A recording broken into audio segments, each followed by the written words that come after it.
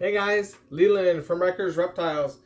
Hey, in this video I wanted to go over some common things that are thrown out there in the reptile community about ball pythons, that they don't swim, that they don't climb, that they just subterranean species, they just live under the ground and on the earth, and that if you do anything else with your ball python, you're an idiot and you're abusing it.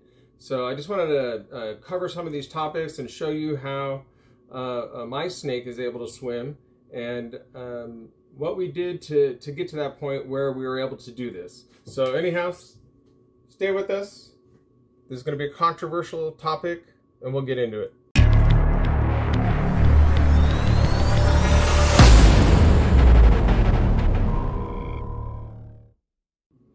So today's video is just kind of going to be more of a blog. I had some internet trolls going hard on me over the last few days, so I wanted to explain in my words and let everybody know I'm not abusing animals over here.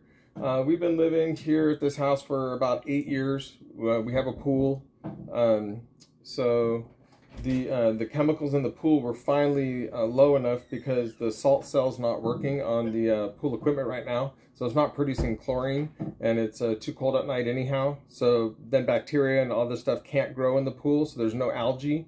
And the swimming pool is painted blue. So I did a chemical test on the pool. No chlorine in this pool. It's like just water, just gross water, but water. Water I wouldn't want to drink, but I'm okay to swim in it. So anyhow, we had my big snake out, one of my big girls, Phyllis. We take her out in the sun. We sun our big snakes. All of our, any snake that I have, I'll bring it into the sun. And I think some of the natural light is probably a good thing to have on these animals. I don't have any scientific thing to back that up, but I do think that, during the day they want to be sleeping, yes, but I do think they could benefit from some of the natural rays, whether it's just to enrich the animal's life or to just give it something else to look at besides the inside of his tub. I think it's a good thing. So anyhow, that's what I do. I take my animals outside. Ooh, okay. So that also is a problem for a lot of people apparently. But in this case, I had no chemicals in my pool. I heated the pool all day long till it was about 4 o'clock when we did this. So the pool was about 85 degrees, so it felt great. So I don't know if you know the difference of how a snake looks when it's stressed versus how just a normal swimming snake looks, because a lot of people don't get to see that. So the snake in this video, the way it's swimming is just a normal way a snake swims. But when a snake is stressed and it's in a position where it can't get out, I have seen a snake go up under a lip of a pool and not be able to get out, and its tail is doing this, and it's actually throwing white water and just massive amounts of spray at the back of it, and that is a stressed snake. Yes, I've seen that. That is horrible. I would never want to have my snakes be in that situation. So I had people in the pool, my daughters, 5 feet across from each other to make sure that when the snake stopped, it wouldn't sink, because they are heavy animals. And she didn't sink anyhow because we didn't let her stop. But everything went perfect. We just let her swim across and across back, get her out of the pool. No big deal. We'll probably never do it again. In 8 years, it was the only time we ever did this with actually Jim and Phyllis. We had them both out, and I wanted to see if Jim would react the same way as Phyllis did. And actually, Jim didn't react the same way as Phyllis. Jim kind of sank down under the water, looked around, analyzed the situation for a little bit, and then started to swim and came out fine, wasn't thrashing or anything crazy like that. Both of the snakes are fine. A few days later, nothing happened with them with swimming in this pool.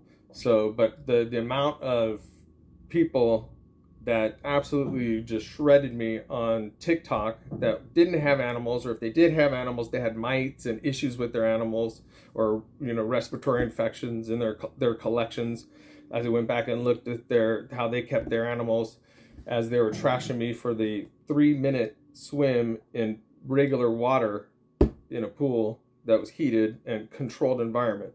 So it was really out of control, all those people, the way they reacted. But I did have some interesting information to share with you guys about Rob from Royal Balls. He has an awesome video that just dropped. Hold on one second. I just wanted to make sure I was getting Rob's name correct. It is Royal Balls on YouTube. Click on it. He's got a video he dropped on here about breeding ball pythons, sexual dimorphism. I have something over it right now, so I can't see. So anyhow, I can't see the whole title, but anyhow, it's the last video he did. And if you go on my Instagram, it's on my story. You can click on the link. But anyhow, check that out. It's a study that they did on ball pythons in Africa that were probably like, you know, adult males. So they weren't even that big.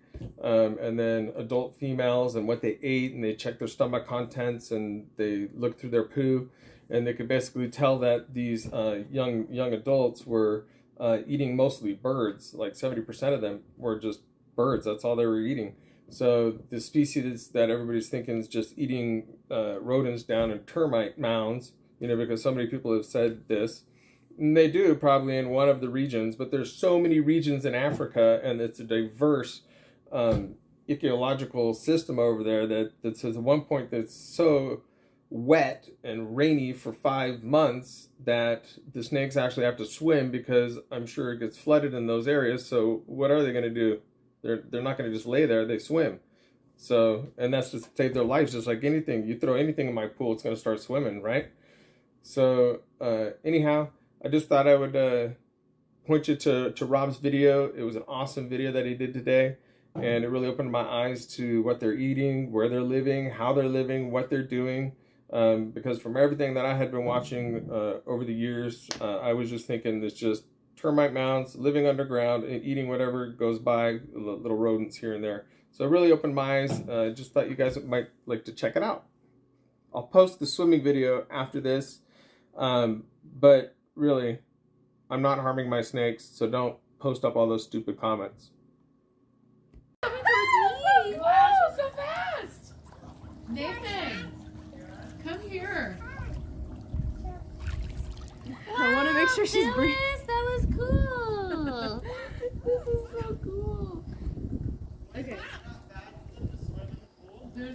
There's almost no chemicals in the pool right now. I got it down to nothing. Just do like one more, give her one more lap. And I'll send her over me. Okay, go. Just let go. Go, Phyllis. She's so fast. Look at her go. All right, that's enough.